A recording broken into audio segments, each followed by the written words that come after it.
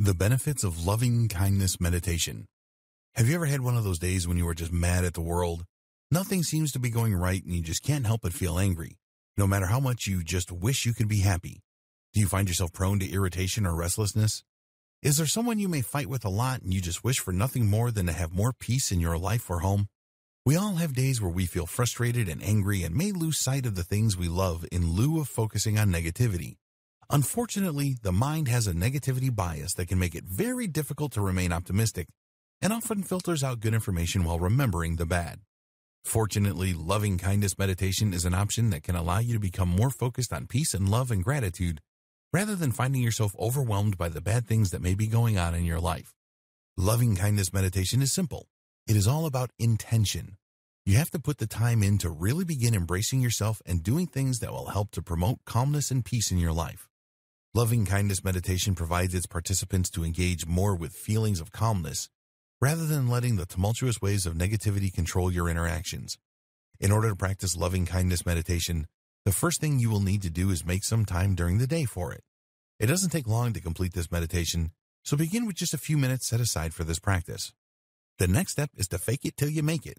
Essentially, what you are going to want to do is to summon thoughts of being surrounded by calm and loving energy. Think of the things that make you the happiest and bring to mind the memories you may have of feeling those comforting feelings throughout your life. You do not need to think of the people involved, because the key is in learning to summon those loving kindness feelings for yourself no matter what the situation may be.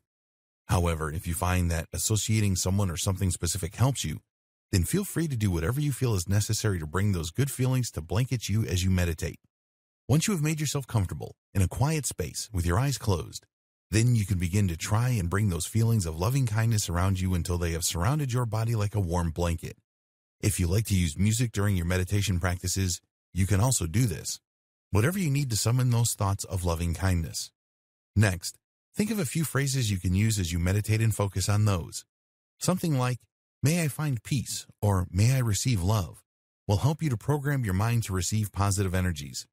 Instead of fixating on bad things or feeling overwhelmed by unpleasant emotions, instead you can begin to focus on healing thoughts that are meant to provide you with comfort and support rather than the difficult void that negative feelings can sometimes leave us in.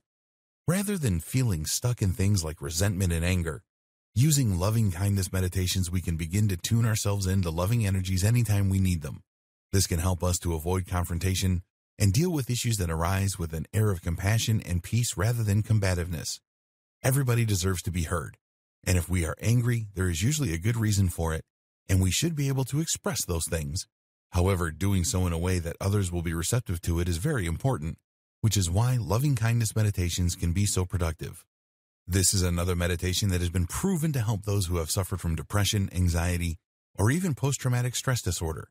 Being able to disengage from negative energies and actively summon positive energies is an incredibly useful tool. It can make all the difference between a peaceful life and interaction and one that is full of strife and conflict. The best part about it is that we begin to feel more compassion for ourselves.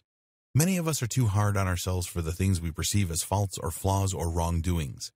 That can lead us into vicious cycles of self-hatred and abuse toward ourselves that can be difficult to get out of and can even sometimes lead to addiction.